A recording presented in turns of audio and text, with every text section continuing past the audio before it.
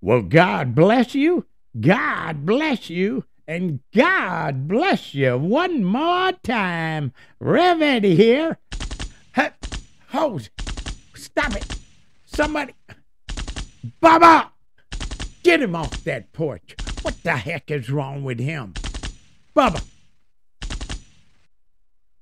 you see what we have to put up with there? Take that gun from him. Sit your sorry self down in that table and open up that Bible. Why would you do that right when we're trying to start up a podcast? Do you see what we got to put up with, Pastor Tim? Amen. We do, Rip. But we got a lot of Bubbas and Bubbettes out in this world. Yeah, come on, Ladare. Ladare know what we talking about. Rev Eddie here. There's our warriors for Christ, our sold out warriors. For God I live, for God I'll die. Any more out there? Come on, let's get in this word. Hallelujah. We're going back into Galatians chapter 4. We got busy yesterday, didn't we, Tim? Amen. We got through verse 7, so we'll be picking up at verse 8 today in our lesson and see how far we can go. This is awesome. And I want to bring to your attention that there are three distortions that we're dealing with in Christianity. Now, as in the book of Galatians that Paul is addressing, the Judaized Christianity became a big problem. And in other churches that he planted, as well as Galatians, legalized Christianity. And then there's another one, y'all. We're going to discuss it today. Lawless. Oh, you act like I didn't say that. They got a lawless Christianity, and then we're going to compare it to true Christianity. Amen. So come on, get ready. Amen. And Pastor Tim wanted to say something to you before we get started. Y'all were so beautiful and kind to him yesterday in all the comments. Amen. Go ahead, Tim. I just wanted to say thank you to everybody for the birthday wishes and everything. A year older in body, but a year younger in spirit. Yeah. As he was reading them, I heard he started crying, but don't tell nobody. Amen. Yeah. Thank you for touching this pastor's heart. Amen. We just want to give a shout out to all of you that are following on Facebook and YouTube. We thank God for all of you. We are family now, and we are in this to win this. Know it in your heart. We don't bend. We don't break. We don't shy away. We never quit. We don't compromise this word of God, not one iota. We don't compromise our walk with the Lord, period. Are you with me? But we will walk the walk that Christ asked us to walk, surrendered to the power of his Holy Spirit as he shapes us, forms us, molds us, and makes us into what he wants us to be. It's by his power that we get through this thing called life. Somebody need to shout. Amen. But we thank God for all of you that are following. And if you're on YouTube and you'd like to reach out to this ministry, maybe for personal prayer, you want to get something off your chest, you want to chat something out, it's okay. We are here for you just about 24 hours a day. You can find Pastor Tim, amen, because he's up all night long during those late midnight hours when things can get real tough. Amen. Come over to Facebook, search Tim Heather, and message him. He'll get right back to you. If it's during the day you'd like to reach me, come over to Facebook, search Rev Eddie Wiggins. Now on Facebook, Rev Eddie is one word, no space, no dash, no dots, no periods, just Rev Eddie Wiggins. Message me. We'll exchange numbers. That way we can talk it out, chat it out, cry it out, shout it out, pray it out, knowing all the while in our hearts that our Almighty God, our all knowing, all seeing, all loving, all caring, all powerful God is going to work it out. Come on, somebody. Amen. A shout out to our favorite island in the whole wide world, the island of Mindanao, over there in the Philippines, and all the beautiful people there, from Dipolog City to Dipitan City to Polanco to Barangay, districts 1, 2, and 3, and all the way up into those mountains. We just thank God for all of you. Can't wait to be back in your arms once again, hopefully real soon here. Amen. And we just want to thank you for following us. This podcast brought to you on a live stream and a broadcast by the Mighty Kiss FM, Polanco 90.1 on your FM radio dial. And our favorite DJs in the whole wide world, DJ Joe Ryan and DJ Woody Boy, a.k.a. Dr. Love. And it's time for the healing hour. Lord, keep your mighty hand of protection on them. Continue to use them for your glory. In Jesus' precious and mighty name, let's keep the Mighty Kiss FM Polanco lifted up in our prayers. Amen. I also want to give a shout out, and let's keep praying for Pastor Neely and that powerful ministry the Lord has her doing from Dipolog City all the way up into those mountains. Glory be to God, looking for the lost. And now it's a dynamic duo in that ministry with Pastor Mary Jane Polari by Pastor Nelia's side. Let's keep them lifted up in our prayers. Amen. And we want to continue to pray for Charlotte and Dale on the beautiful continent of downtown Australia, just on fire for the Lord. I got to see them on video yesterday and chat with them a bit. Amen. And they may be here as soon as June, y'all. So let's see what God has planned. I can't wait to get Charlotte up here on a podcast. She gonna give her testimony. She been to hell too. Amen. So let's keep them lifted up in our prayers, as well as Samanga and her ministry over in Zambia, Africa. Minister Deborah Atwell on that beautiful, hot, smoking island of Trinidad, Tobago, just on fire for the Lord. Let's continue to pray for Pastor Mugoda Stanley over in Uganda, Africa, and his ministry, as well as our Texas crew, Nick and Patricia, and that powerful, powerful, powerful prison ministry they're doing, 10 prisons a week in Jesus' name, and their friends and ours, Pastor Mike and Pastor Joel, at that wonderful Victory Outreach Ministry in beautiful downtown Fort Worth, Texas. Come on, somebody. And you know, they Pastor Mike knows how to cook, Tim. And Pastor Joel put a picture up. And, you know, they sell dinners. They were doing it when we were there. They were doing tri-tip when I was there, but they got some ribs, and I don't know what else they got on that grill. I couldn't identify it, but I'm telling you, it looked finger-looking good.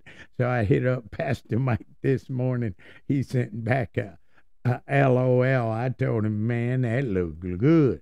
You gonna make somebody hop on a bus from California to eat. Amen.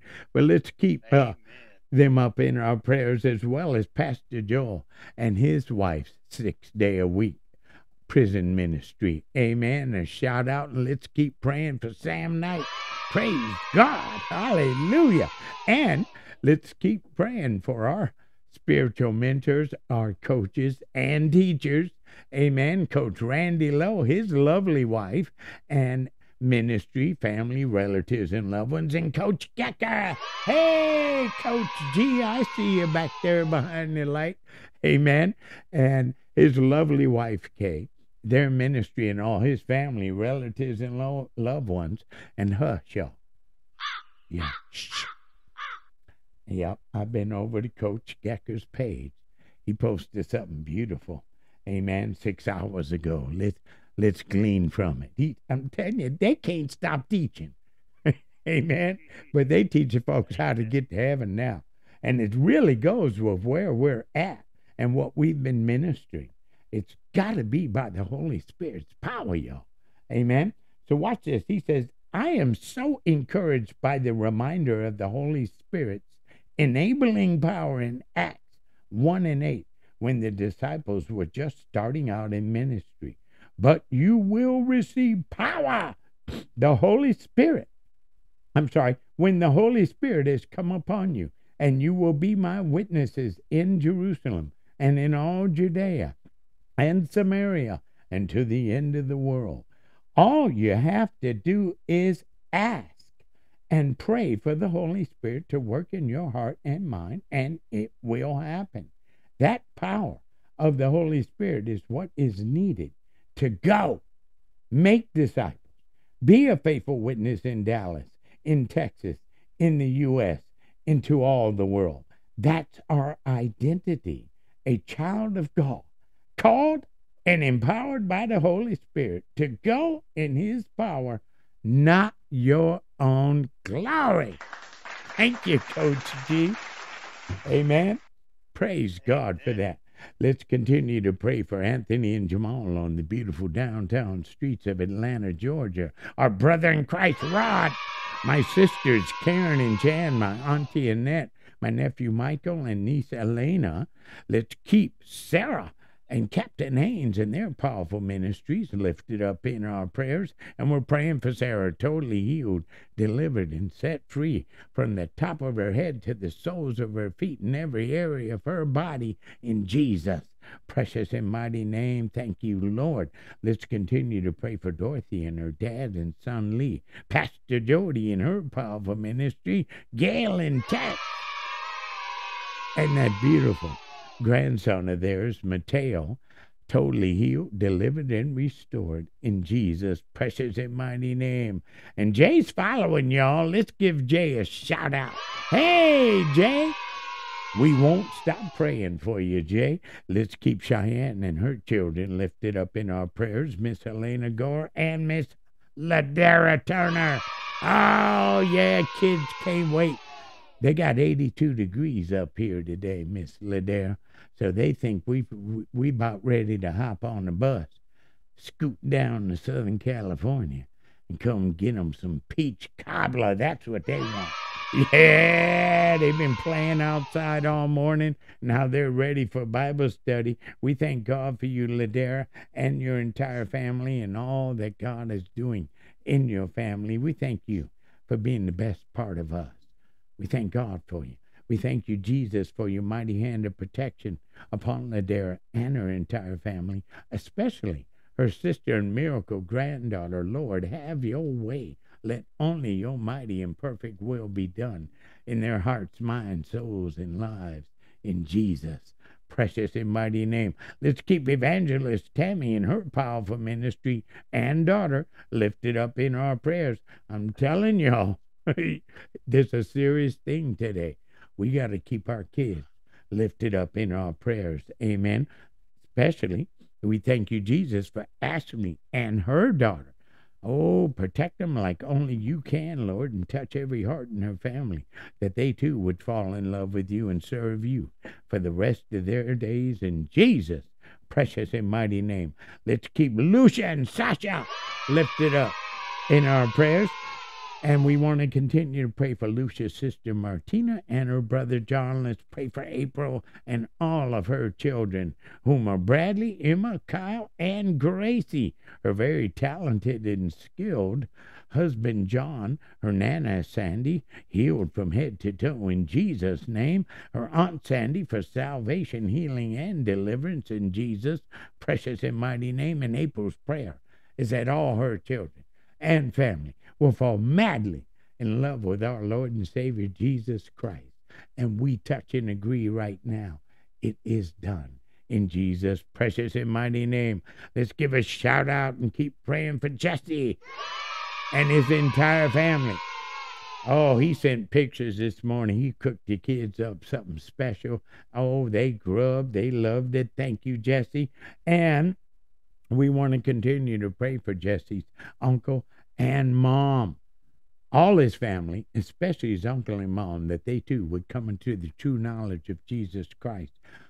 get into this word, fall in love with Jesus, and serve him the rest of their days in Jesus' precious and mighty name. Let's keep our truth warrior, Lene, and her ministry lifted up in our prayers, along with all her children, her mom, Linda, her dad, all her family, relatives, and loved ones, her home, her business, and her finances.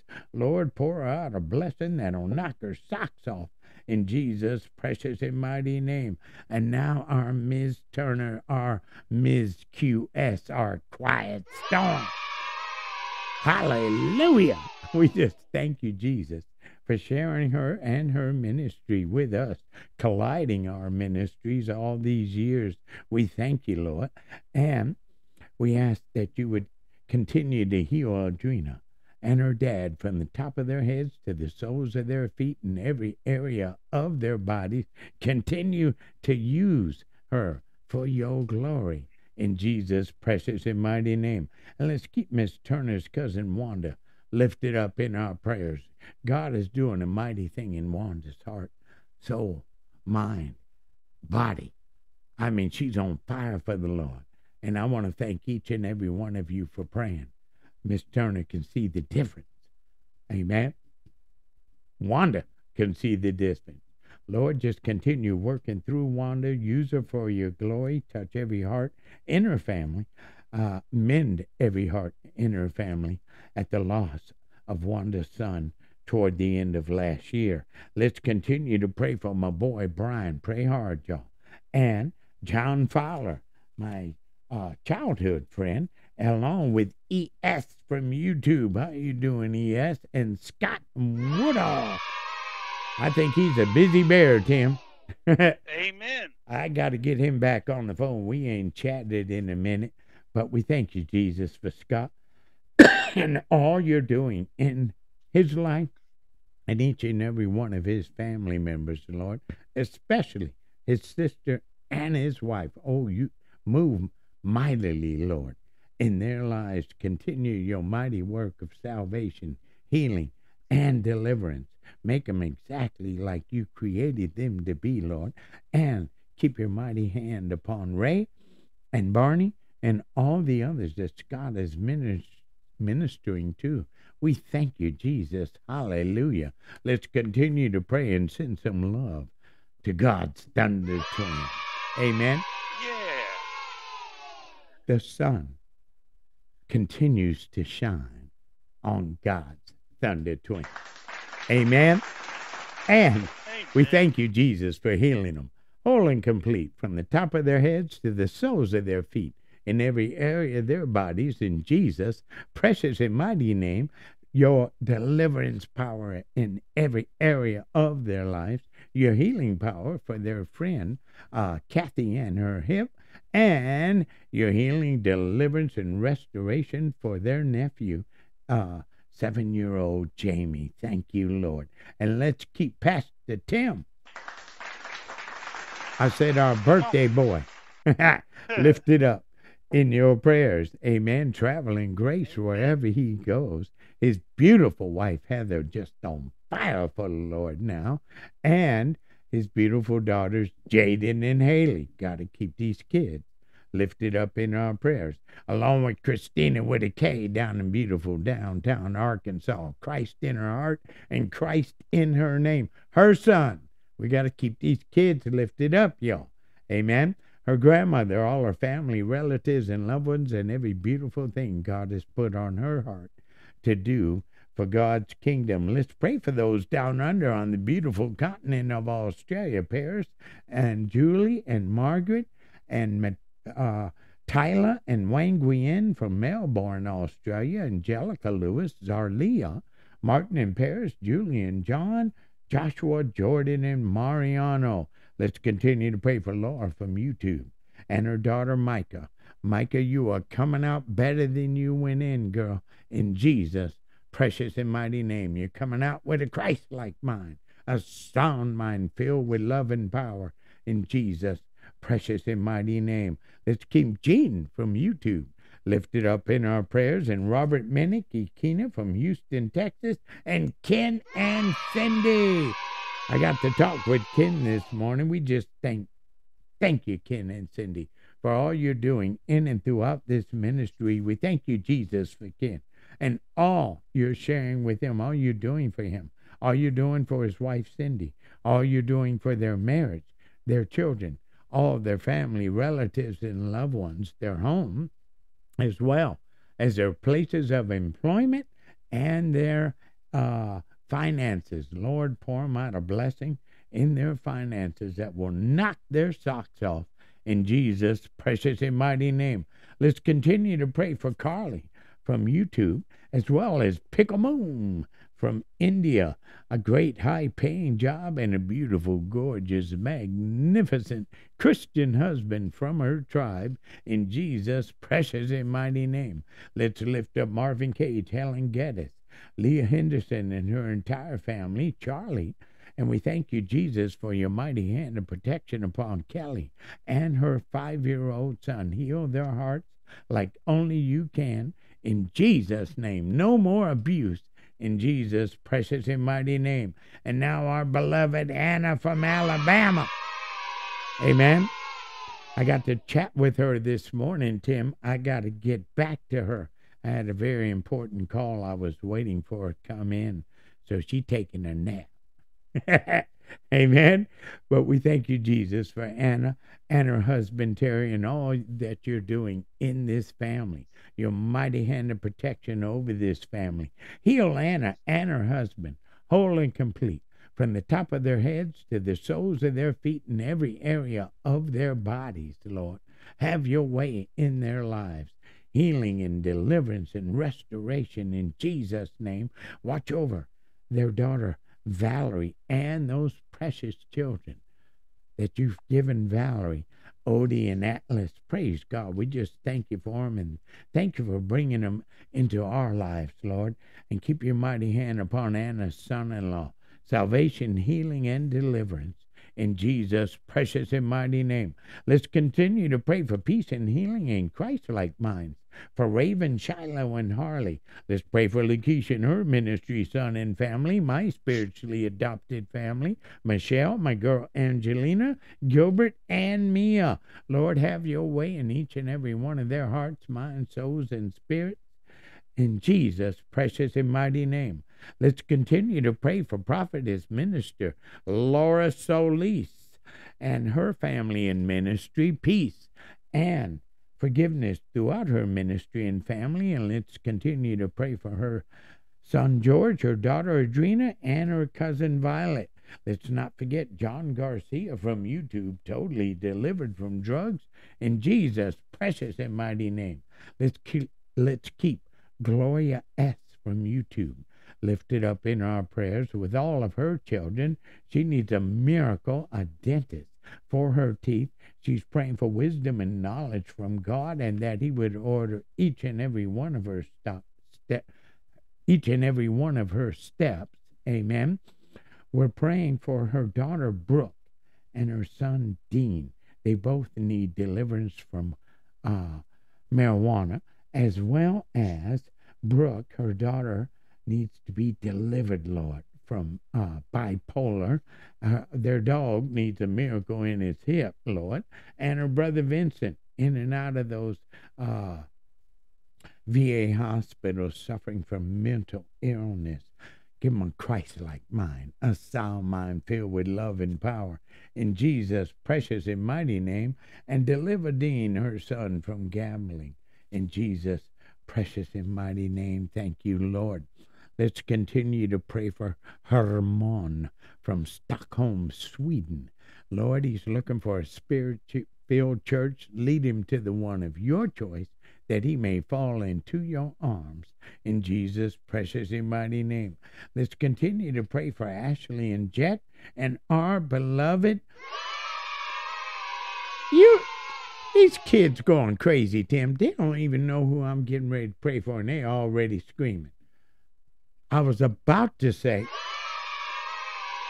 okay, our beloved Jahan from England. We thank God for you. They saw her online eating some chocolate. They can't wait to get in get inside her, get her in their sights. Amen. They're gonna be patting pockets and looking through purses and everything else, trying to find that chocolate. We thank God for you, girl, and all that the Lord is doing in your life. We thank God that He brought you here with us. Amen. And what a blessing you are to all of us and to me. I thank God for you.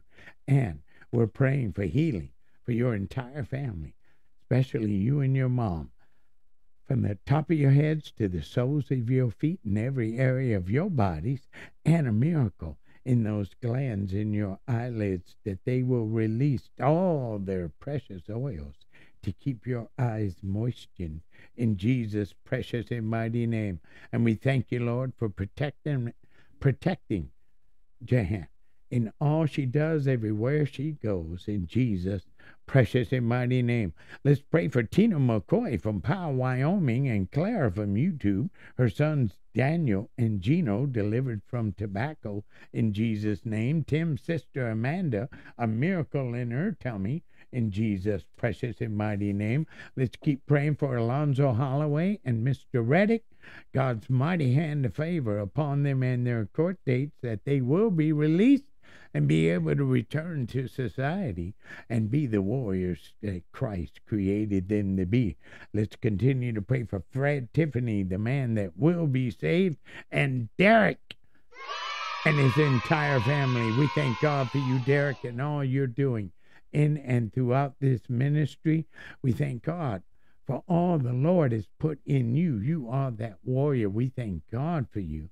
And we want to continue to pray for your family, especially your mother and brother, that they too will come into the true knowledge of Jesus Christ, fall in love with Him, serve Him for the rest of their days in Jesus' precious and mighty name. Let's continue to pray for Boyd Lamar from YouTube.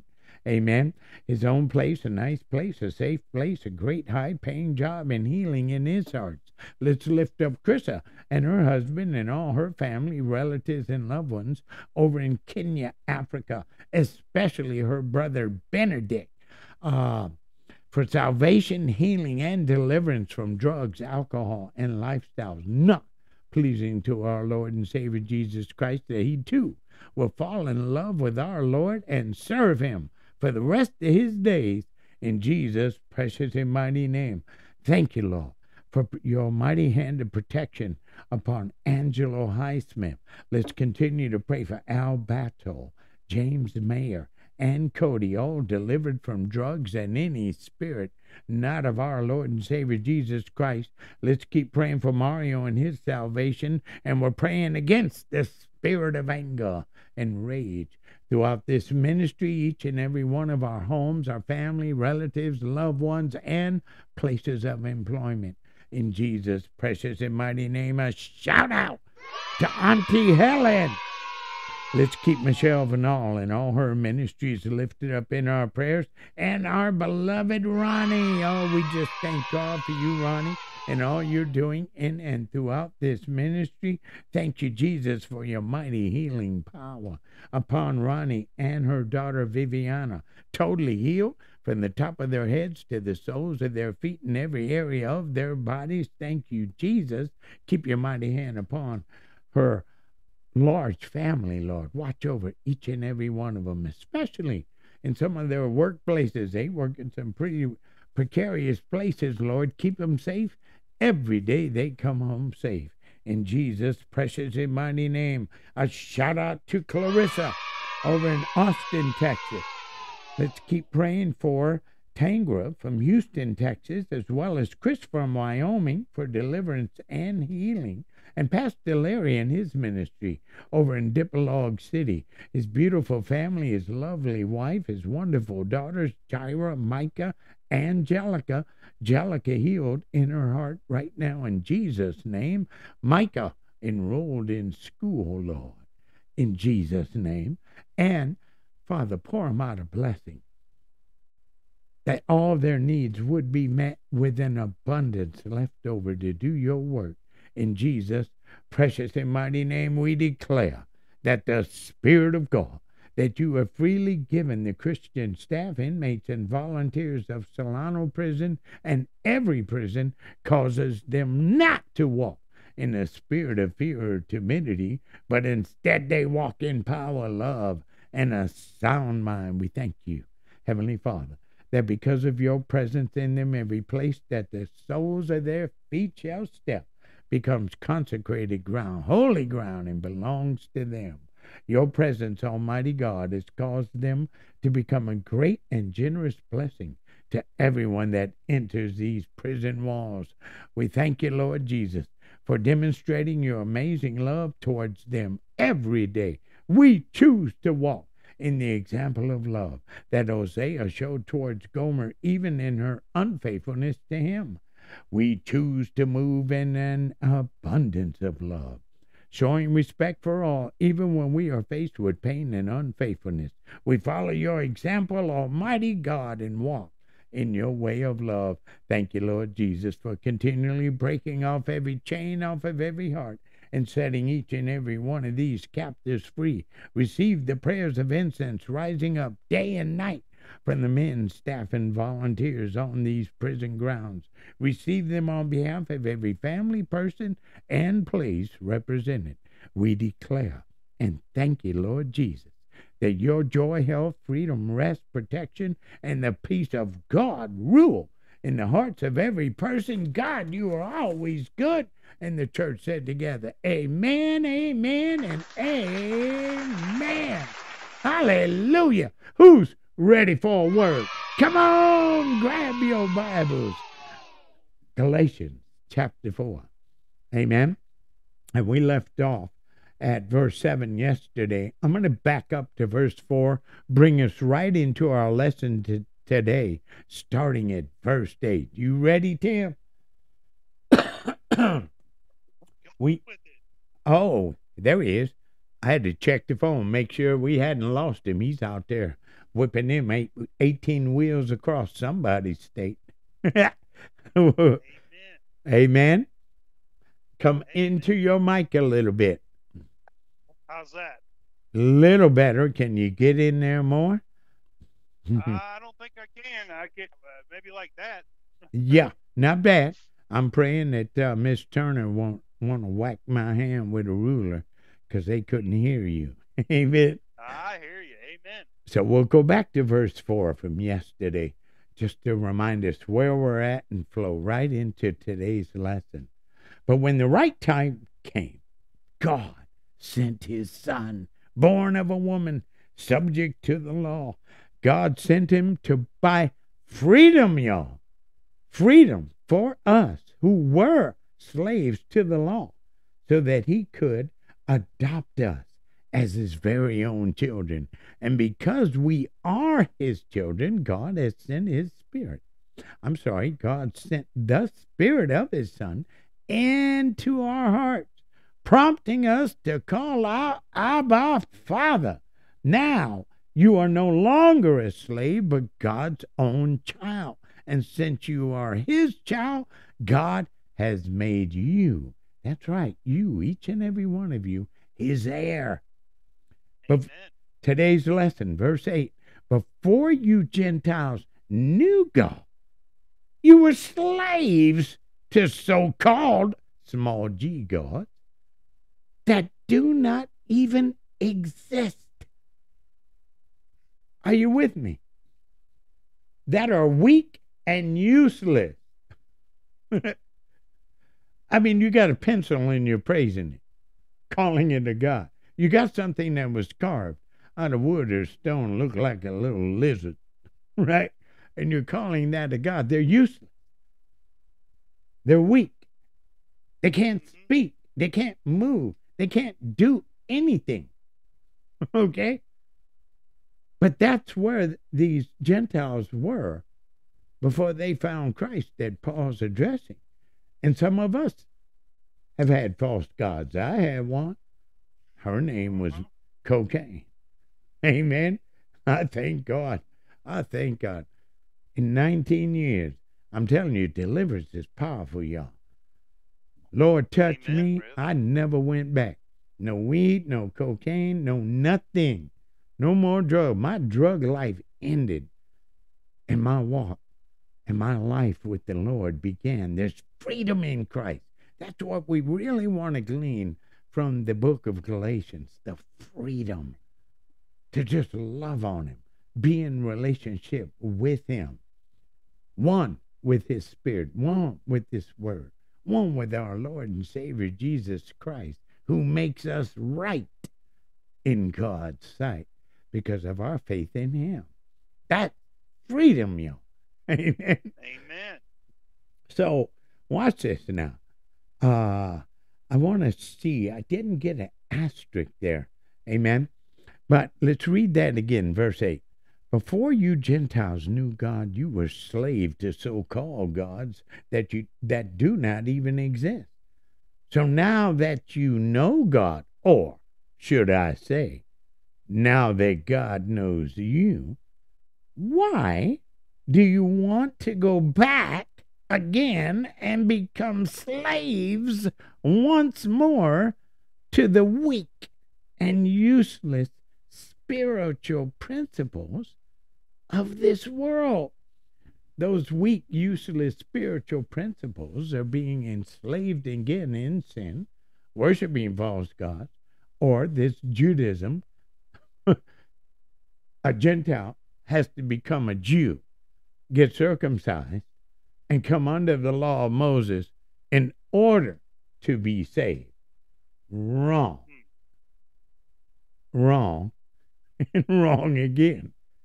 Verse 10 says, you are trying to earn favor with God by observing certain days or months or seasons or years.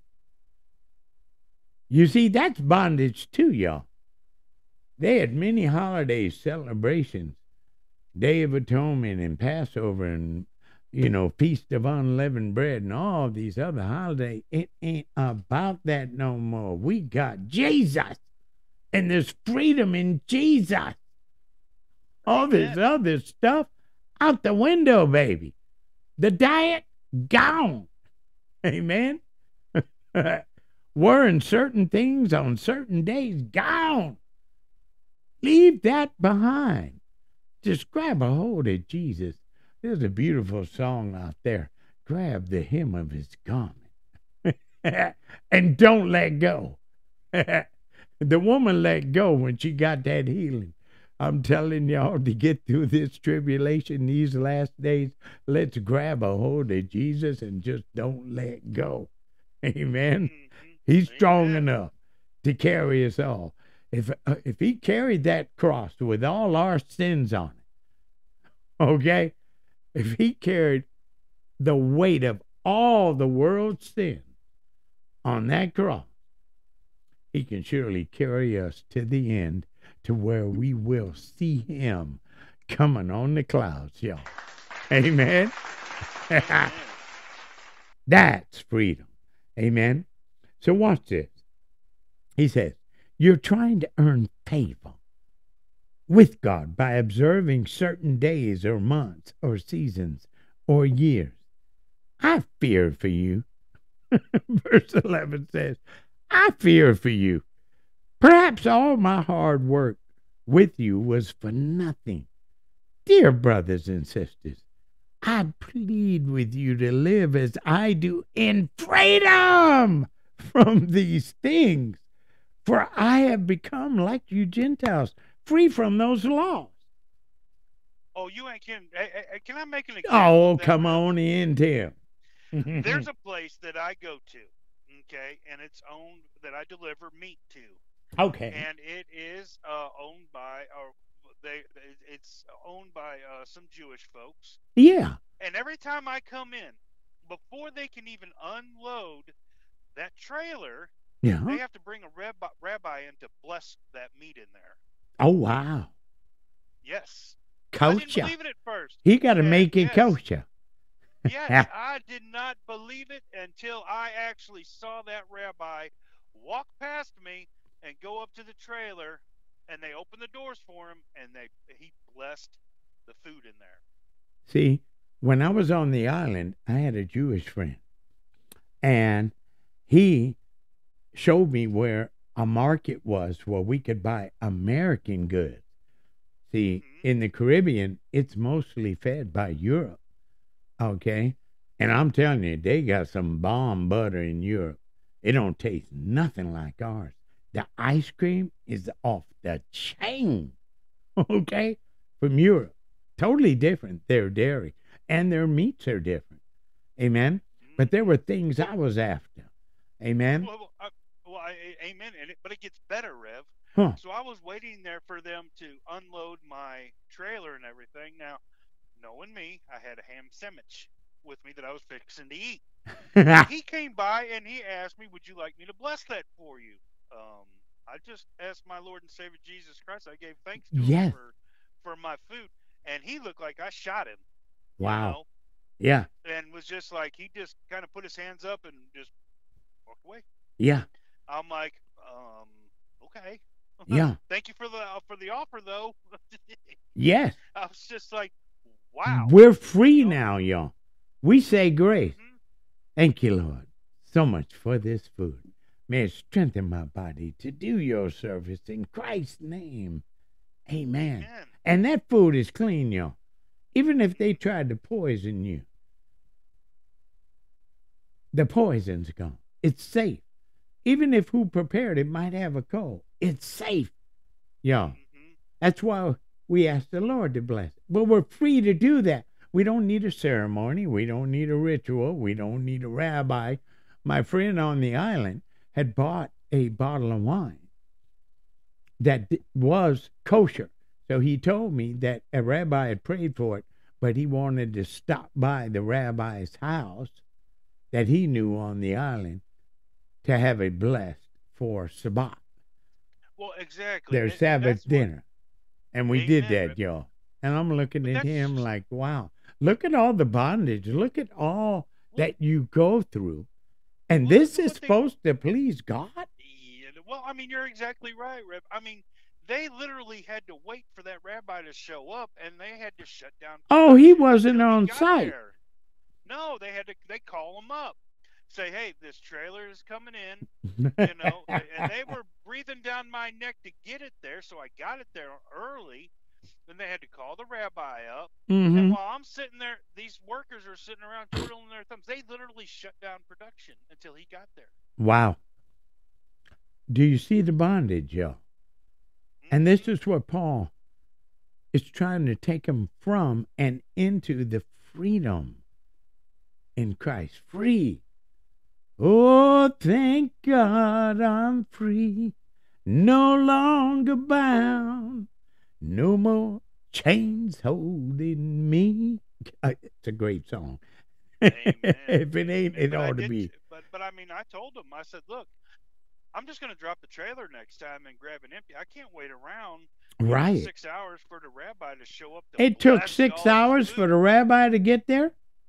Yes. Uh-uh. Uh huh. Now Six that's hours. bondage, y'all. Everything stops. You're no longer free to move. You're no longer free to work. You're no longer free to get at, your next pickup Mm-hmm. or anything. It's like you're in chains waiting Yep. for what? A man. Exactly. A man to do what?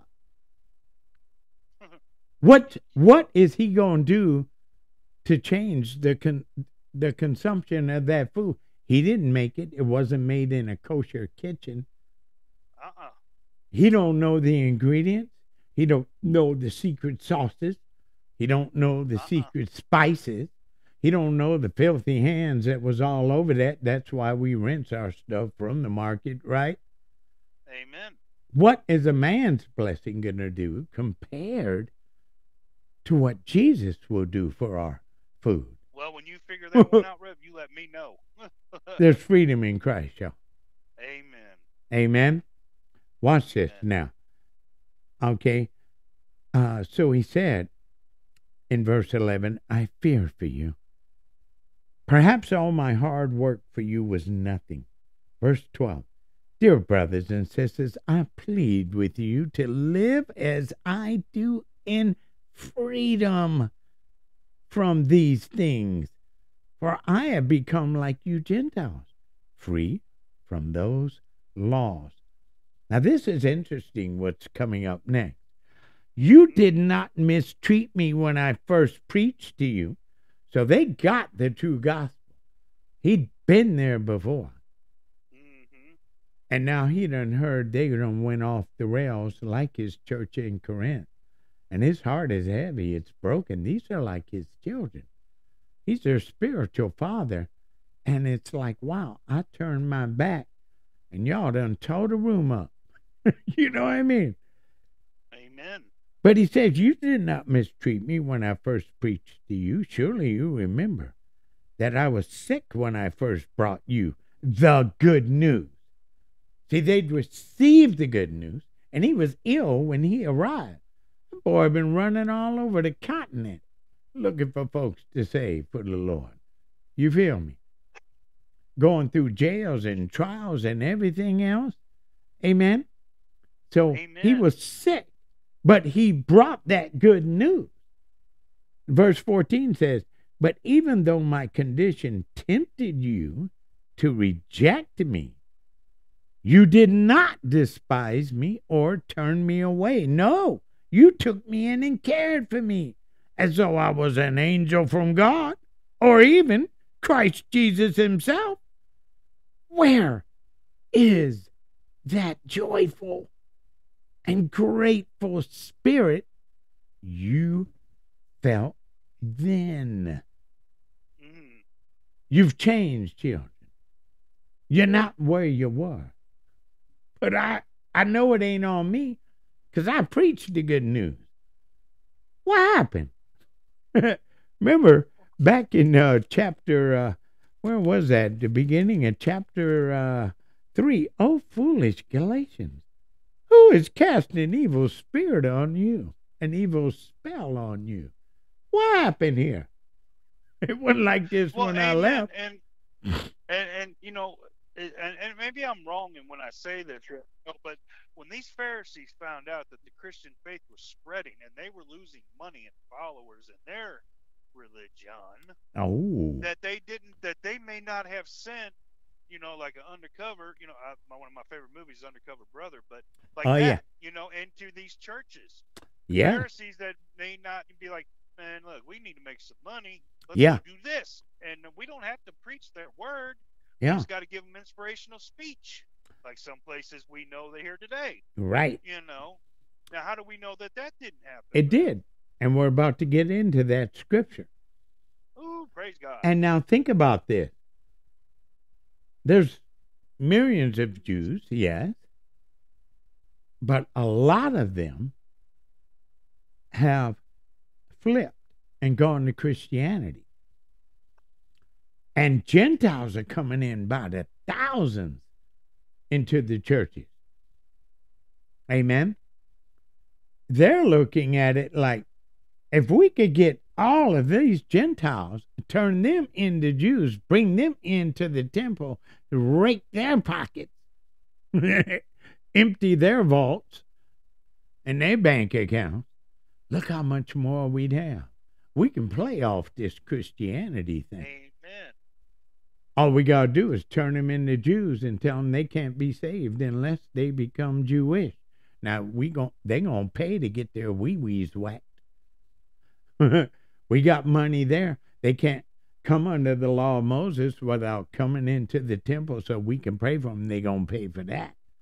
And they're going to pay the temple tax just to get in. And they're going to have to offer a sacrifice, so they're going to have to buy one of our raggedy lambs.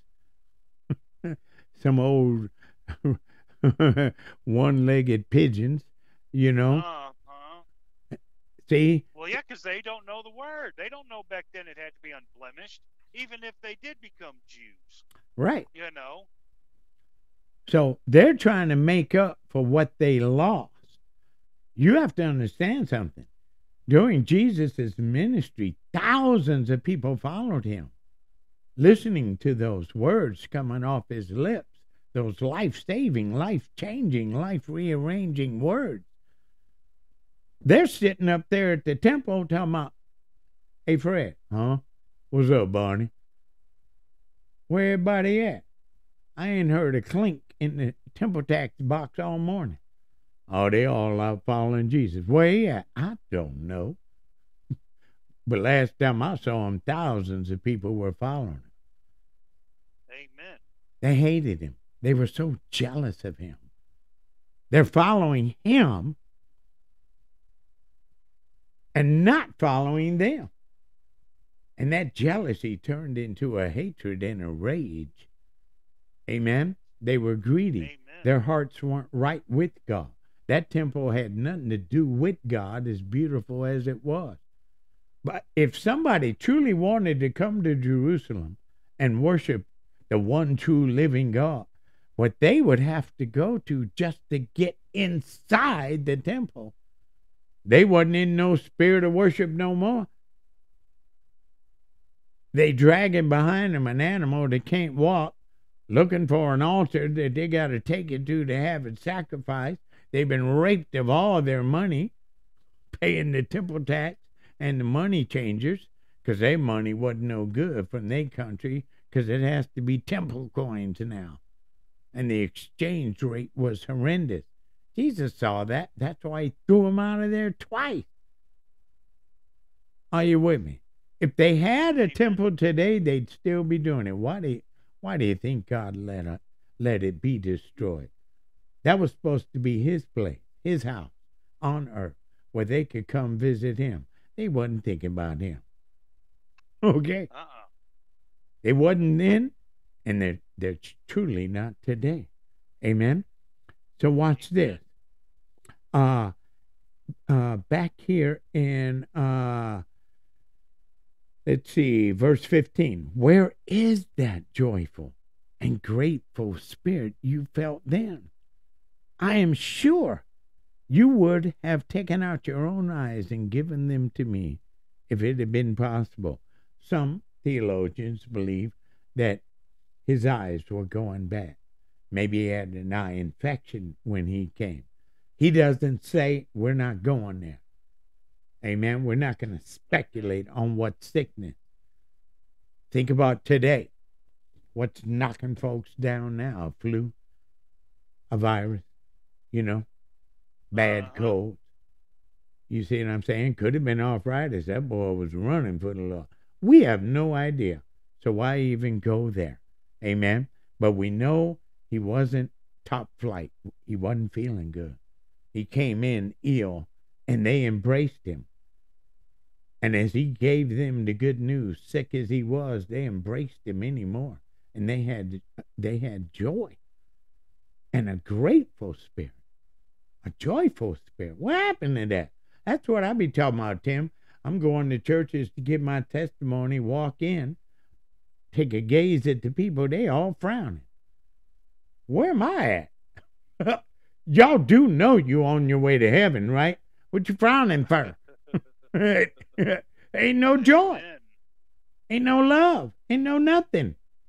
It's like you were dragged in after a terrible accident. What's wrong with you people? Amen? And so verse 16 says, have I now become your enemy because I'm telling you the truth? Let's go to this study guide on what we've read so far. Amen? Amen. And Paul's illness was a sickness that he was enduring when he visited the Galatian churches. The world is often callous to people's pain and misery. Paul commended the Galatians for not scorning him, even though his condition was a trial to them.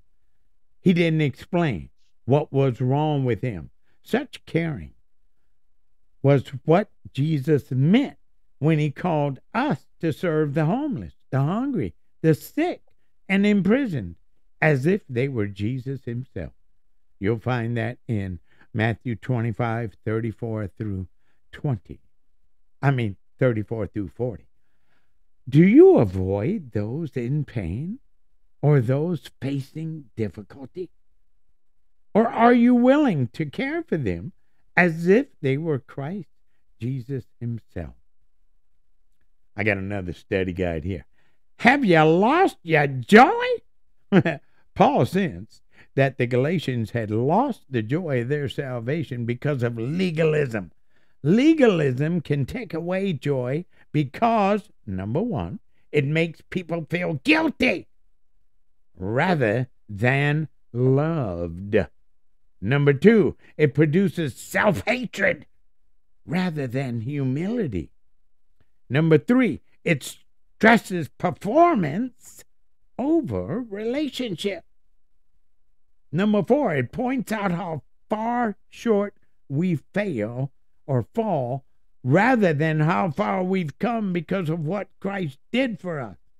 If you feel guilty and inadequate, check your focus. Are you living by faith in Christ or by trying to live up to the demands and expectations of others? And we will find that in some religions. They are real strict and real this, and they got real laws and regulations and bylaws that you must live by, or we will put you out of our church. Amen? There's a freedom in Christ. Yes, our lives are a mess, but our faith is in Christ. And the power he possesses over our lives as we surrender our lives to him, the power in his Holy Spirit, that he will shape us and form us and mold us and make us into what he wants us to be. Turn our circumstances around, our situations around, to where we will be free. That's the freedom in Christ. He'll fix it. Surrender to him. He'll fix the family. He'll fix the employment. He'll fix the house. Are you with me? Amen. You see, we all know we fall short. So why should we focus on all that we can't do when there's so much to focus on what Christ has already brought us through, already brought into our lives? Are you with me? Amen. That's the difference. And a lot of religions are legalistic. And there's no freedom to just come to the Lord and embrace him and love on him. Get into that close and intimate, loving relationship with him. You feel me? I got another one here. Paul did not gain great popularity when he rebuked the Galatians for turning away from their first faith in Christ. Human nature hasn't changed much.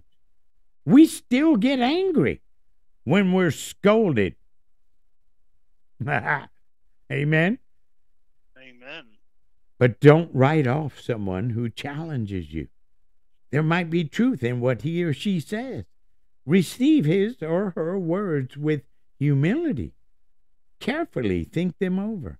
If you discover that you need to change an attitude or action, take steps to do it.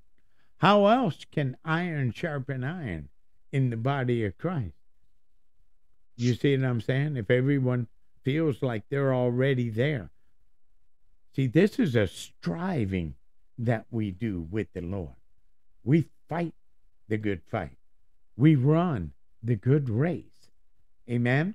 We strive for perfection in our lives and our walk with the Lord. But it's him and his power, like Coach Gecker shared with us. It's his power. By his power, not human effort, that we become powerful, powerful weapons in his hands to bring him glory. For the salvation of souls, the building of his kingdom, the breaking of the yokes, tearing down of strongholds, ripping off the chains off of God's people. He does all this through us. Our job is to surrender every area of our lives to him and watch him work. And it's a process. Get used to it. It ain't going to all happen overnight. So you microwave Christians, back off. Because the water ain't even hot on the stove in your spiritual walk. And you all sitting down at the table with knives and forks banging on the table. Feed me. The goodness ain't in the pot yet because the water ain't got hot yet. Let the Lord do what he's going to do in his timing. He'll shape you, form you, mold you, make you. Deliverance is a process, y'all. I wanted so badly when I got out of hell. Every evil thing out of me now, Lord. I don't want it. You don't like it. Take it now. I used to fuss with Pastor Hubbard and Prophet Ben. He won't take it. I want it gone. You just stay in that word, boy. Keep reading that word. Matter of fact, you're going to bring a word this Sunday. You're going to preach this Sunday. Bring me something that'll tickle my spirit. Get your mind off of you is what Pastor Hubbard was doing, to get my mind off of me and my failures where I'm not, and put it on to the work that God had called me to do. You see? Amen. You won't even know when he takes it away. You'll just realize it's gone and you ain't doing it no more. And it's like, oh, when did you do that, Lord? Thank you, Jesus. And you keep going. You start focusing on others, helping them in their situations, doing what you can. Meanwhile, God's working yours out. That's the power of this prayer list that we pray every single day. As you're praying for others, God's working miracles in their lives and yours. You feel me? It's a beautiful thing he started here. Okay, we're done with the study guide here. Now, here's the issue. Here it comes in Scripture, verse 17. Those false teachers. There you go, Tim. Uh-huh. Church folk. Oh, yeah. At least they call themselves church folk. Those false teachers are so eager to win your favor, but their intentions are not good. They're trying to shut you off from me so that you will pay attention only to them. If someone is eager to do good things for you, that's all right, but let them do it all the time. Not just when I'm with you. Oh, my dear children, I feel as if I'm going through labor pains for you again. And they will continue until Christ is fully developed in your lives. Y'all still babies, but you're supposed to be Holy Spirit-filled warriors for Jesus, is what Paul's saying. You're going to send me back to the beginning? What, I got to come back and give you the good news again? Is it that distorted in your mind because of their false teachings? This legalism that has crept in? There's a freedom in Christ. Y'all back in bondage again? Come on. And it's breaking his heart, y'all.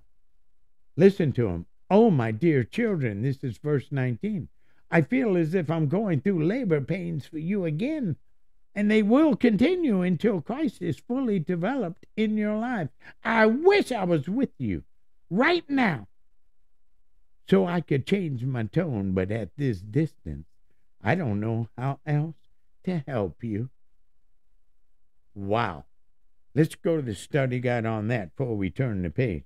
The false teachers claimed to be religious authorities and experts in Judaism and Christianity, appealing to the believer's desire to do what was right.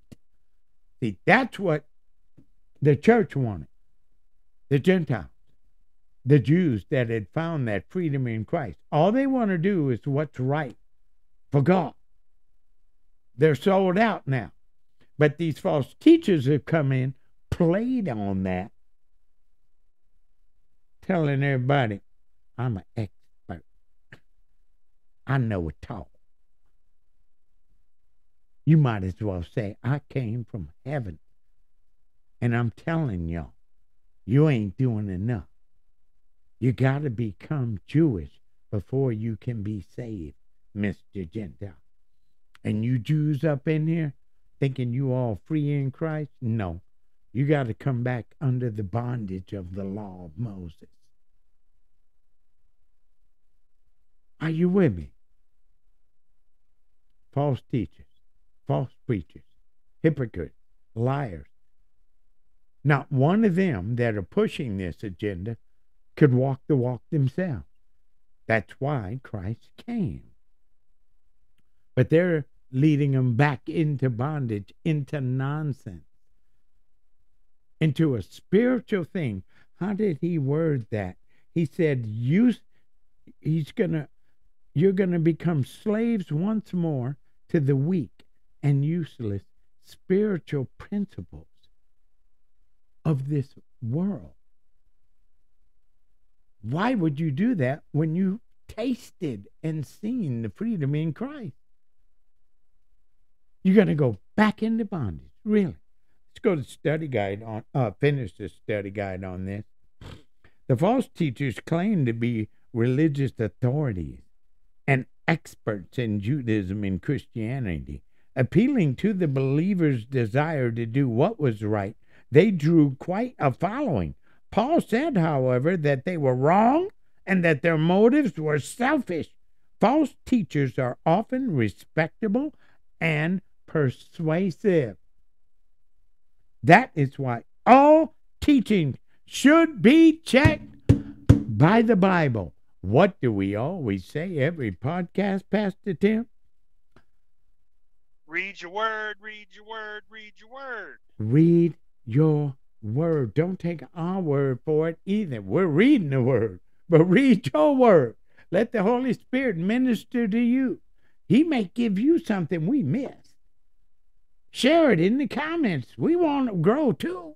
Iron sharpens iron, baby. Come on. Amen. I got one more study guide. Paul led many people to Christ and helped them mature spiritually. Perhaps one reason for his success as a spiritual father was the deep concern he felt for his spiritual children. He compared his pain over their faithlessness to the pain of childbirth. We should have the same intense care for those to whom we are spiritual parents. When you lead people to Christ, remember to stand by them and help them grow. Amen. Amen. And let's see how we're doing on time. We're not doing bad. I want to share the three distortions of Christianity. And if we don't get through chapter 4, we'll finish it tomorrow. Amen. But it's important that we can see the difference, that we can know what's out there. And many religions today are still in this. Amen. And then Paul's going to give an allegory, and we'll get into that if we can. If we don't have time today, we'll get into it tomorrow. And then we go to my favorite. Oh, you act like it's not my favorite. Why are you looking at me like that? It's my favorite. Chapter 5. I've been racing to get there, but we ain't racing through this word. So it's like we want every sentence, every verse to be a blessing to us as we study the word. So regardless about my rush in my heart to get to chapter 5, we're going to glean every word of this glorious book of Galatians to make sure that we're walking this, living this as we go into these last days. This tribulation is upon us, y'all. Amen, Ruth. And I want, Tim wants, we all want to make it through this tribulation. Jesus said, those that endure to the end, they will be saved. We're making warriors in this ministry, not wimps. Not those that are just going to say, I'm too tired to go on. I'm going to just take the mark of the beast, worship that statue, and God will have to forgive me. There is no forgiveness, y'all. We're going to be totally dependent on God. You might as well get totally dependent on Him now. That way you're used to running with the Lord, used to being that warrior. delivered from drugs and alcohol and anything else. Letting go of all the sinful things in our lives now. So when Jesus breaks those seals on that scroll and starts pouring out his furious wrath, we're ready. We are those warriors. Nothing holding us back. Free in Christ. That we can just take off and run for him. Clear these cities. Get to that safe place that he has waiting for us. And watch the destruction of this earth and all those who embrace the evil. Hear that last trump. Hear the shout of the mighty angel and see our Lord and Savior Jesus Christ coming on those clouds. Let's prepare now. We're at the end of days. This is it, y'all. We get ready now, or you won't be able to stand in the last day. I claim the top rock in the cave. Say that? I call dibs on the top rock in the cave. Oh, okay. You want the upper bunk in the cave? That's right. Yeah, praise God. Praise God. Yep. It's going to be different, y'all. Things are going to change in our lives during this tribulation. The cities aren't going to be safe for God's children. Heck, they're going to be hunting for people who ain't got the mark for a reward. Amen. And the lawlessness, looks what's happening in the cities already. Oh, you're thinking it's going to get better. No. Well, they defunded the police. It's going to get worse. Oh, yeah. And you know what, Rev? If you didn't think you were popular, as time goes on, when tribulations hit, we all going to become very popular. Yes. Yeah. We might not have been popular in high school. I'm telling you, not a girl in that school knew I went there. Amen. They didn't know I existed. We had homeroom together. Oh, really? I never noticed you. I know. I was waving at you, trying to get your attention, hoping I could take you to prom. You didn't even know I existed. Amen. Watch this. The three distortions of Christianity. Number one is Judaized Christianity. Then comes legalized Christianity. Then comes lawless Christianity. It was going on back then and continues today. Let me read this. Almost from the beginning, there were forces at work within Christianity that would have destroyed or sidetracked the movement. Of these, three created many problems, then and have continued to reappear in other forms even today.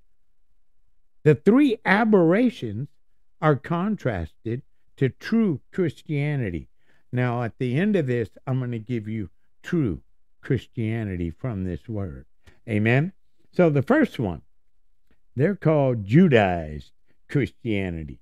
This is what Paul was fighting against. Amen? And brought out so brilliantly in this book of Galatians. Make sure we don't fall back into this. Amen? Christians are Jews. This is their definition of a Christian in Judaized Christianity. Christians Christians are Jews who have recognized Jesus, the promised Savior. Therefore, any Gentile desiring to become a Christian must first become Jew. Well, we know that's a lie. Amen? Now, their genuine concern was having a high regard for the Scriptures and God's choice of Jews as his people. They did not want to see God's commands overlooked or broken. So that Pharisee spirit, just as strict and nasty as they can be with this law of Moses. Now, here's the danger, of their beliefs. It tends to add human traditions and human standards to God's law. Also subtracts from the Scriptures God's clear concern for all nations. Now, here's an application question. Amen? Just something to chew on with your sandwich, like a pickle on the side or some chips with that dip. Do you appreciate God's choice of a unique people through whom he offered forgiveness and eternal life to all peoples? Yes, would be my answer. Amen. God chose Israel to be his chosen people and his very unique people and his chosen nation. They rejected him, however. Are you with me? And at their rejection of their Messiah, our Lord and Savior Jesus Christ, the door was open to the Gentiles. They don't want it. You want it? Come on in. The water's warm. And that's how we got in. We were supposed to come in through the Jewish nation, you see, Amen. because God's will was, I will be their God. They will be my people. I will walk amongst my people. There will be a priest in every home in Israel, and the world will come to Israel and find me. It didn't matter Amen. what Amen. door And I you got a knocked question on. about that. Yeah, Hold on. I got a question about that. Did they ever even consider that that's what God wanted for them to be the priests of the world so that they could teach people like us who God is and have us come to know him as our Father and our Savior and our provider? they took the stand like this, Tim, unfortunately. We're God's chosen people. You're not. Nanny, nanny, na. Oh, no, I get that. I You're a get that. heathen. You're a dog. You're worthless Uh-huh. scum. You're a woman. You're a child. We hate you. We're Mm-hmm. God's chosen people. But yet, they didn't love God. They didn't obey God. They rebelled against God every opportunity that they were given. They worshiped false gods. Amen. They intermarried where they were told not to. Everything that God asked them not to, they made sure it was on their honey-do list. Every morning they woke up. And when they would be captured, God would punish them. And they would get taken away as slaves to another nation. And this is in the promised land. This is the most amazing thing. He brings them out of slavery in Egypt, through that wilderness, into the promised land, where they become slaves again. In the promised land.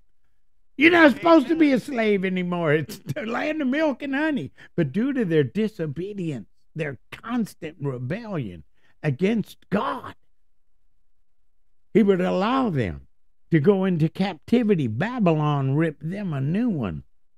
Okay? You want to keep disobeying? He sent messengers, his prophets. They told him, we don't want to do this, y'all. Come on. Let's get this thing right with God. Come, repent.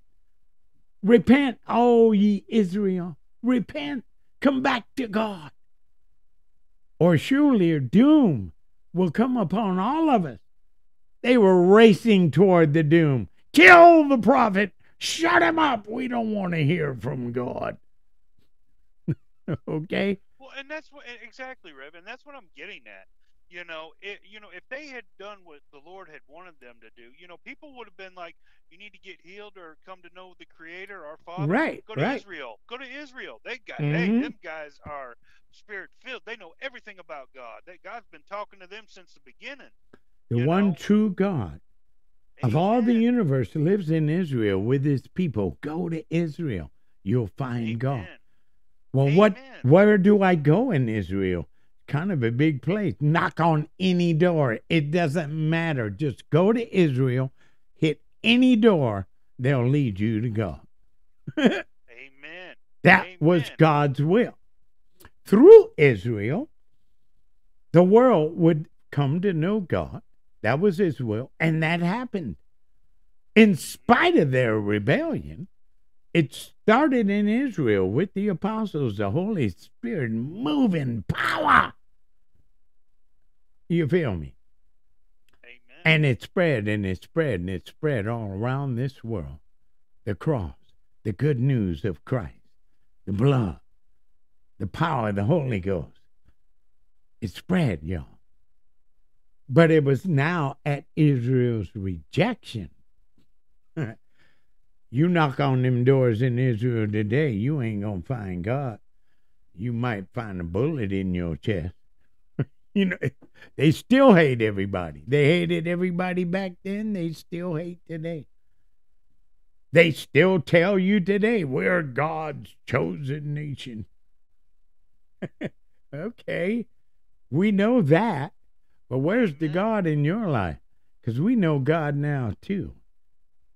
And we love everyone, even you. Well, we don't love you, you Christians. They'll spit on Christians in Israel today, the rabbis. Isn't that shameful?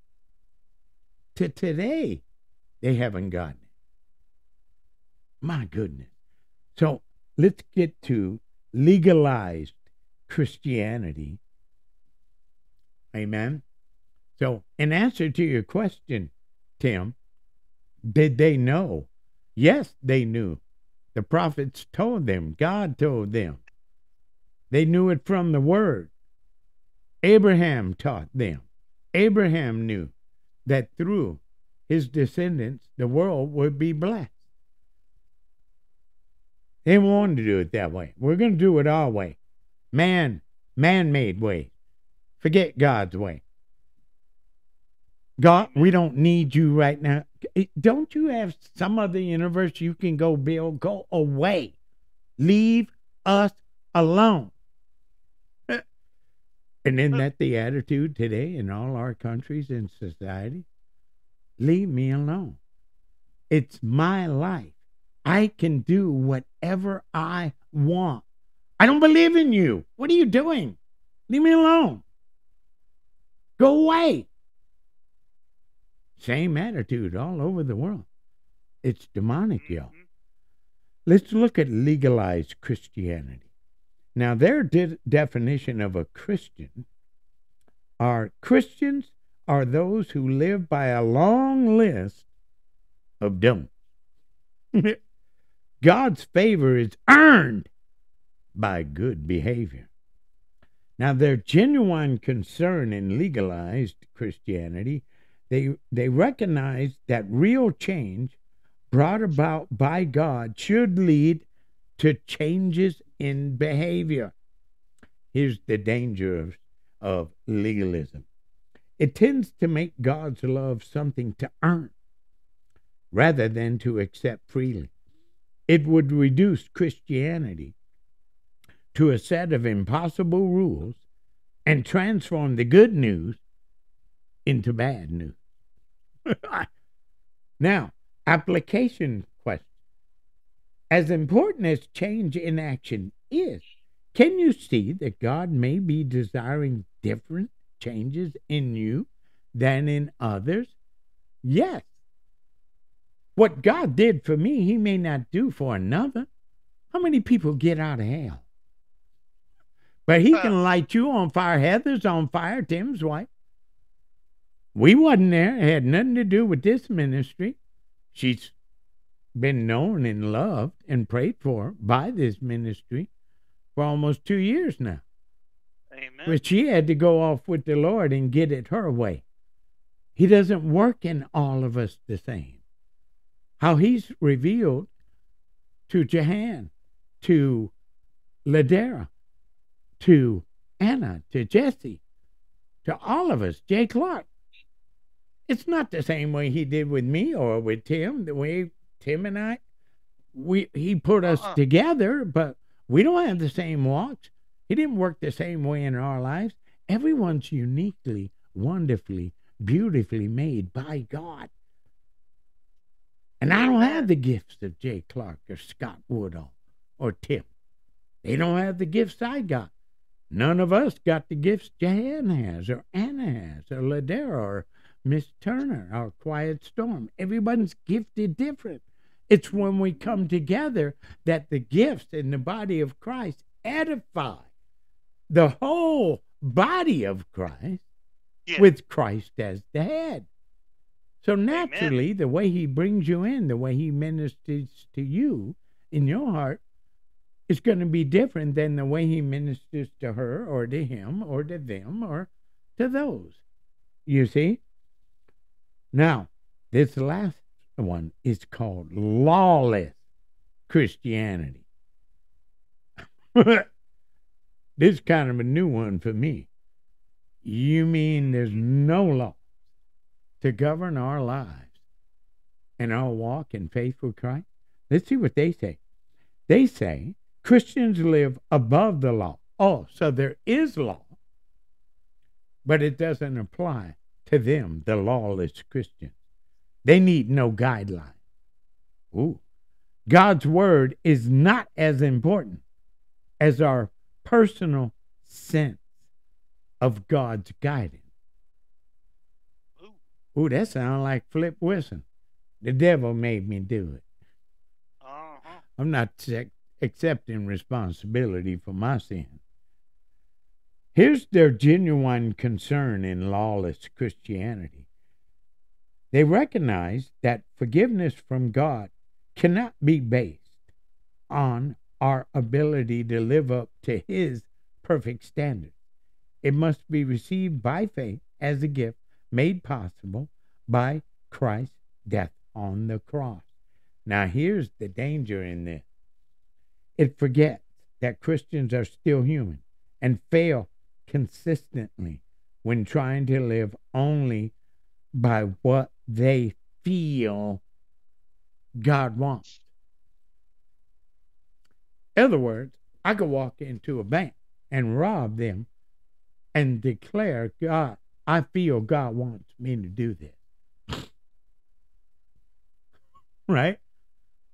Or come upon an accident where people need help and I've got a place to pull over and I've got some medical training and I could help, but I don't feel God wants me to do that. It's about a feeling instead of a relationship with Christ, filled with the Holy Ghost, where the Holy Ghost will tell you, boy, don't you go in and rob no bank.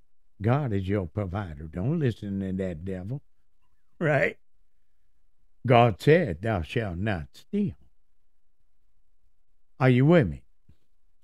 Or, girl, now you got your medical bag right there in the back seat. Pull over, check those cars, make sure everybody's okay.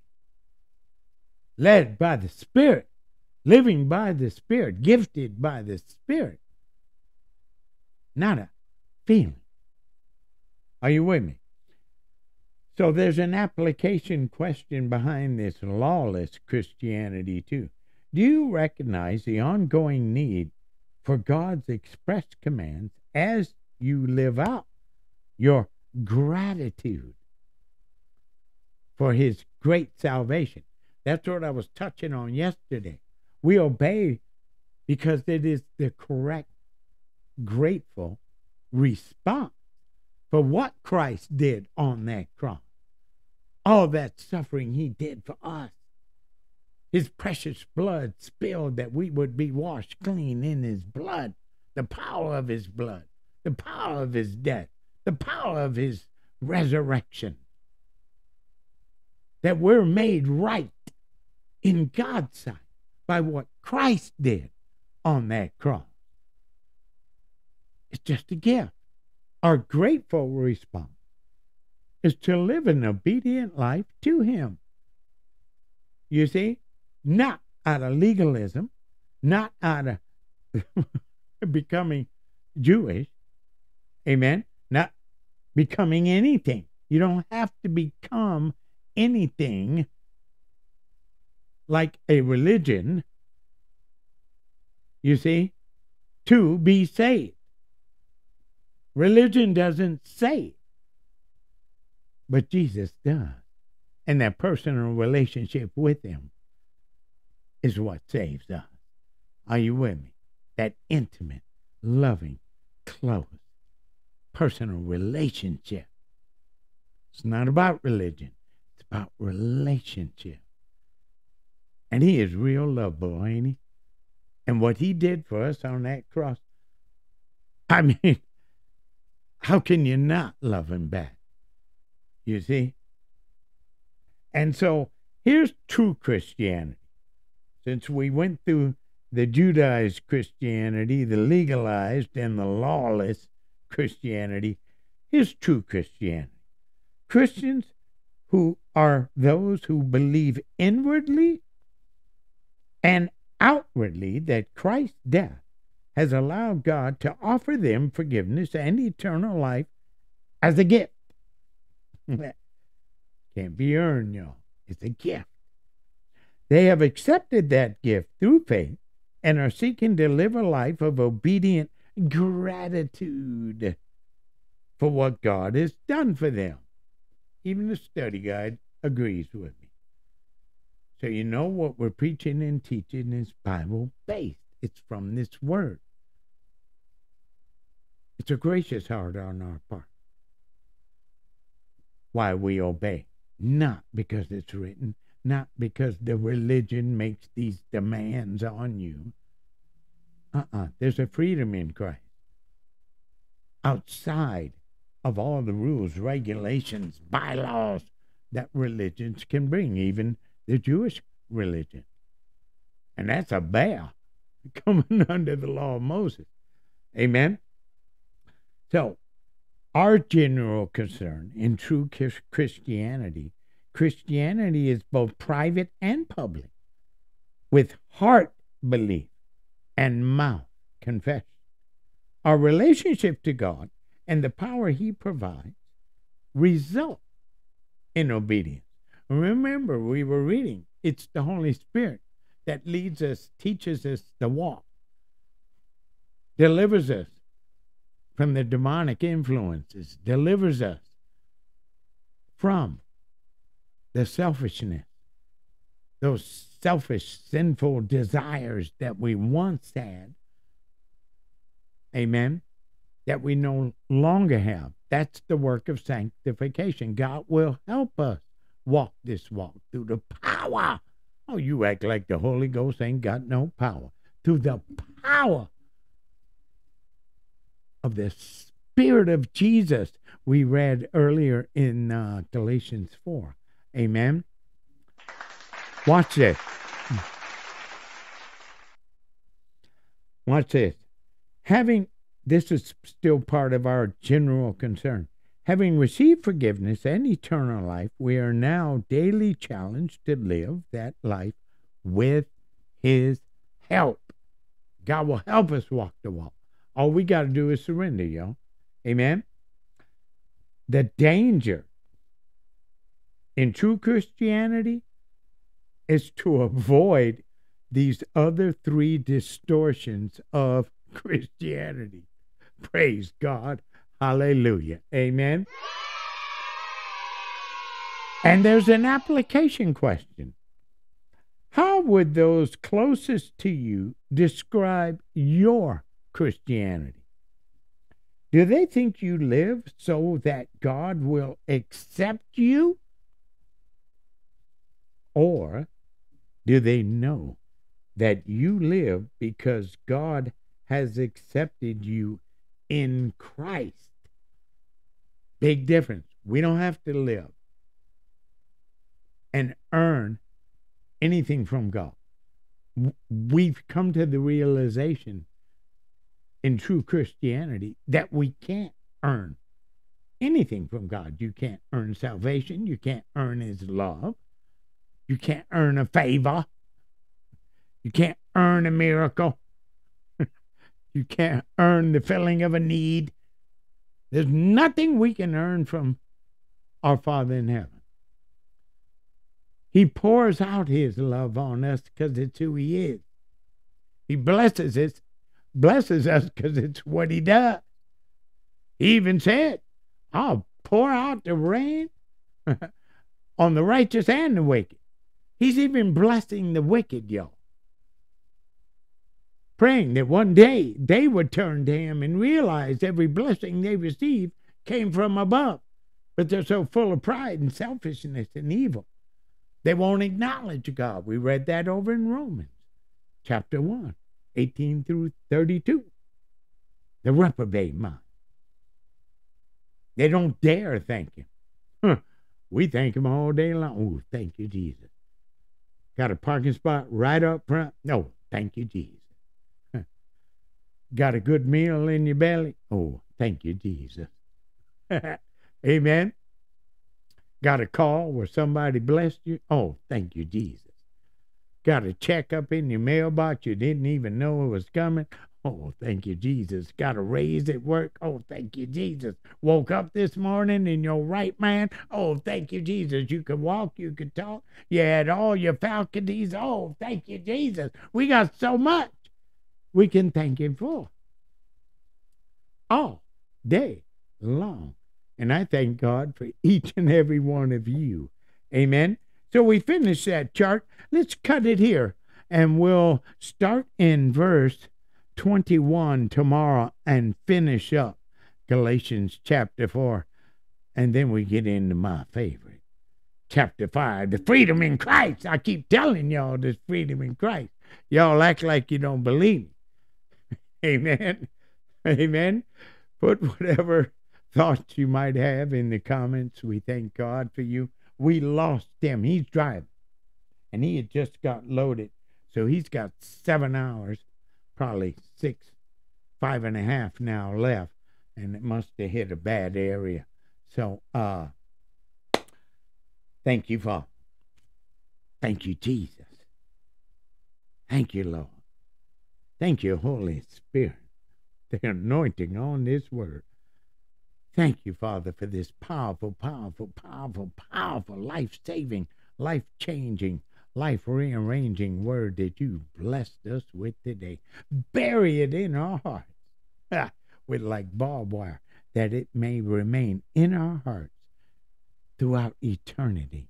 In Jesus' precious and mighty name. Amen. Father, some of these that you love and adore so much, and you drew them here today with purpose. They've been told they got a disease, a condition, a diagnosis, something wrong in their bodies. They're in pain, Lord. Something ain't working right. But you are our Jehovah Rapha. You are our healer.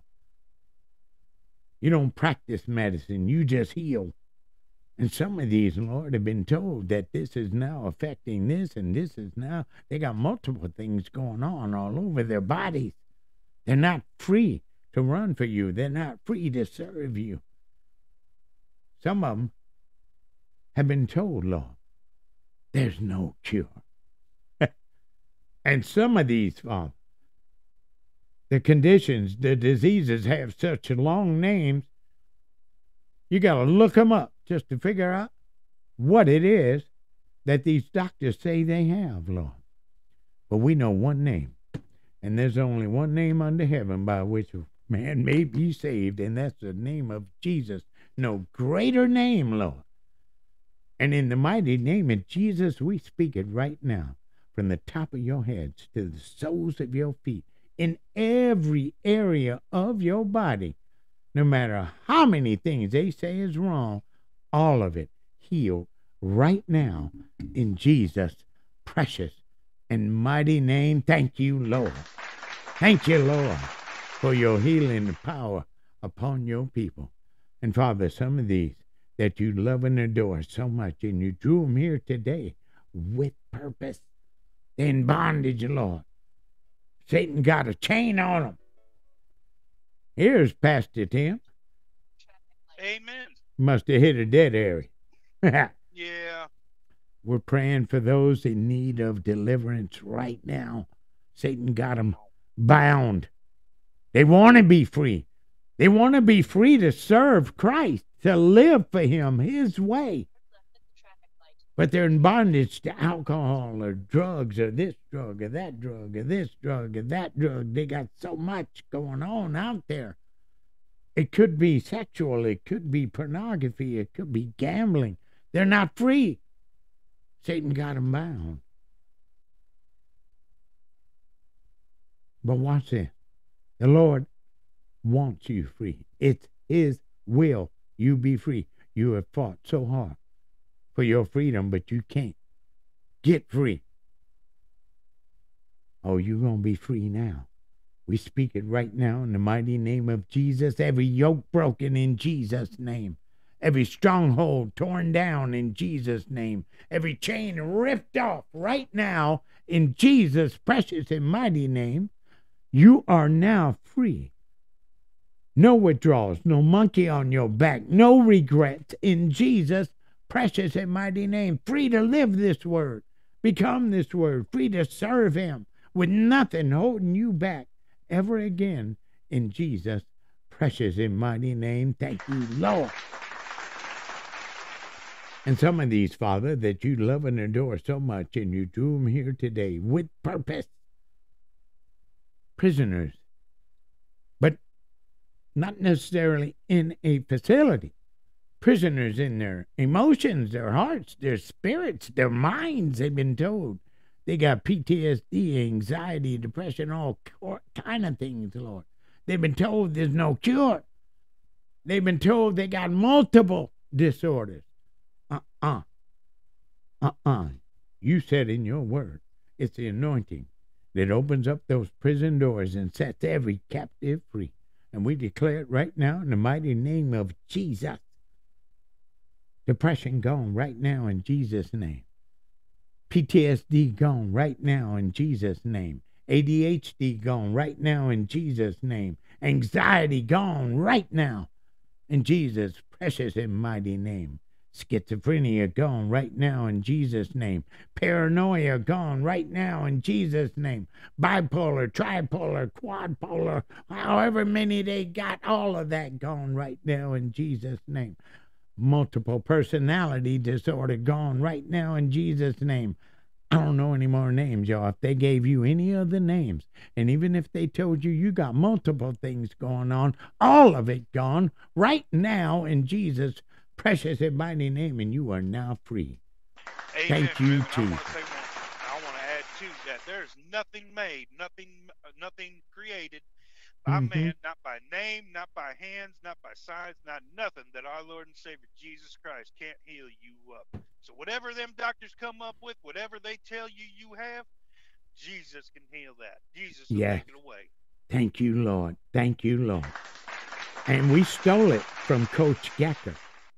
What God can't fix doesn't exist. Thank you, Lord. Amen. Receive your healing. Know it in your heart. This miracle working power of God is yours. You're his children. You're his heirs. You got this. And he wants you to have this. It's yours. Amen. And Lord Jesus, speaking of you, Lord, I feel you pushing on my shoulder, and I can feel your heat coming right down the side of my face, Lord. You want me to lean in. You're leaning in on them. Go ahead, Lord. Some of them that you love and adore so much, and you drew them here today with purpose, are in a very dark place in their lives, and they don't want to come out. They went in on purpose. They're sick of being hurt. They're tired of the pain. They don't want to be hurt no more, Lord. But you love and adore them. You know their names. You know exactly where that dark place is. Oh, Lord, have your way. Go to each and every one of them. You're the light of the world, that men would not stumble. You are that bright morning star. You're the glory of God that lit this entire earth. On the first day when God said, let there be light, days before you created the sun, moon, and stars. Oh, Lord, go to each of them. Light that dark place up with you. It ain't dark no more. Lend down that nail-pierced hand, Lord. Help them to their feet and into your loving and caring and all-powerful arms, your life-saving arms. Oh, just hug them and hold them, embrace them. Squeeze them tight, Lord. Let them know, I got you, child. Walk them out of that place into a new life lit up by you, Lord Jesus. And the church said together, amen, amen, and amen. Hallelujah. Thank you, Lord. Hey, Tim. Amen. You Come ain't on. doing nothing but driving. You want to drive us home. I sure will. Can you Come do on. us all a favor? Yeah. Have a great day. Yeah. Have a glorious day. Yeah. Have a marvelous and loving, miraculous and graceful, and if you allow him, let him put his arms around you day. Yeah. In our Lord and Savior, Jesus Christ, unless you've already made other plans. We'll see you tomorrow.